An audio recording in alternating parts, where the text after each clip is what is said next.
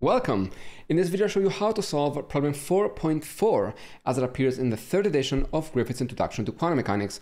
Now this problem asks us to show that this function right there satisfies the theta equation that I have written down in blue for the case L equal M equals 0, right? That's what we want to show. And this is precisely the second solution that we talked about while we were solving the hydrogen atom, right? The angular part of the Schrödinger equation that is unacceptable, okay? And we will discuss what is wrong with it.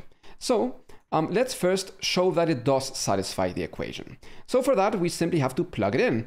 So notice that we want to do it for the case L equal M equals 0. So that means that this entire thing is 0. And this is also 0, so, well, the equation simplifies considerably. So what we need to do is take the derivative of this function with respect to theta. So we want to take the derivative. Okay, let me just rewrite this theta because, okay, there. Of a, some constant, natural log of the tangent of theta over 2. So that's what we want to do. So let's, of course, take the a to the front. It's simply a constant. And now take the derivative. So the derivative of the natural log is 1 over what is inside. So 1 over tangent is simply cotangent. So cotangent of theta over 2. And we multiply by the derivative of what is inside because of the chain rule. And that is the derivative of tangent, which is secant squared of theta over 2. And we still need to multiply by 1/2 because of the chain rule again, right? The derivative of theta over 2, which is 1/2. Okay, so here we can simplify this a little bit more because cotangent is simply cosine divided by sine, right, of theta over 2. And we multiply this by 1 over cosine squared of theta over 2, and this is divided by 2. So we get that one of the cosines will simplify, so we get simply 1 over sine of theta over 2 times cosine of theta over 2. But because we know that if we have sine of 2x, this is 2 times sine of x cosine x. So if x is equal to theta over 2, for example, this gives us that sine of theta is equal to 2 times sine of theta over 2 cosine of theta over 2, which is exactly what we have there. So this entire thing is 1 over sine of theta.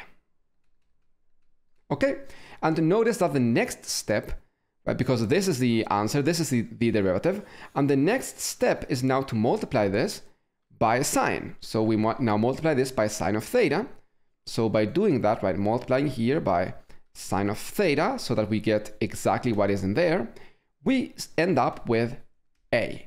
And the next step is to take the derivative with respect to theta of a, which is a constant, so it is 0. So there we go. We just showed that it does satisfy, even though we saw it for just this particular case. Now, what exactly is the problem with this solution? So what is the problem with the solution of this one?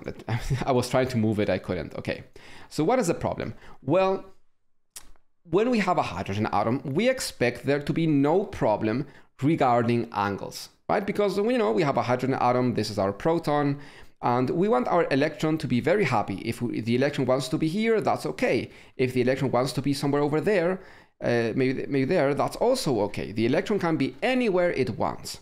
However, take a look at this expression.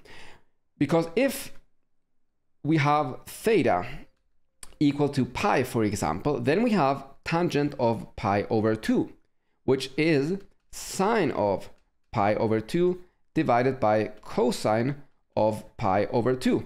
But what is the cosine of pi over 2? It is 0. So tangent of pi over 2 blows up. It goes to infinity, which means that we have the natural log of infinity, which goes to infinity. So that means that our solution blows up for theta equal pi. So that would mean that every time our electron goes near pi, yeah, things are going to get messy. So that's already bad. So there's another possibility, which would be theta equal to 0. What happens in this case, right? Because in that case, our function is going to be a natural log of the tangent of 0, which is 0. But the natural log at 0 goes to minus infinity, so it blows up again. So there's actually 2 points where the solution blows up, right? Theta equals 0 and equal to pi. So for that reason, this is not an acceptable solution for our physical situation. It's mathematically acceptable, but not physically acceptable.